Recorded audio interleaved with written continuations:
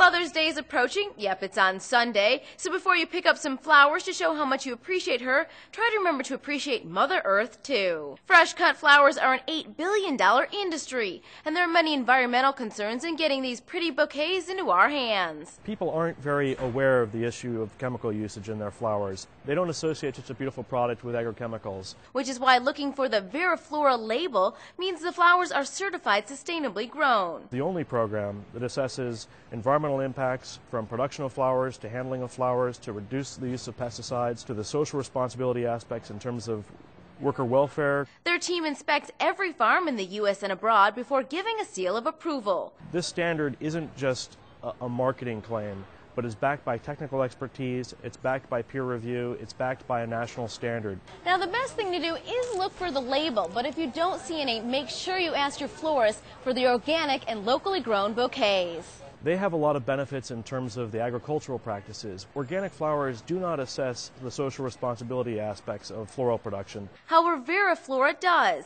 and can be found at many local florists, retailers, and online too. Isn't it better to give a product that has benefits to the workers, benefits to the community, benefits to the environment? So don't forget Mom and Mother Earth this Sunday. We'll see you next time.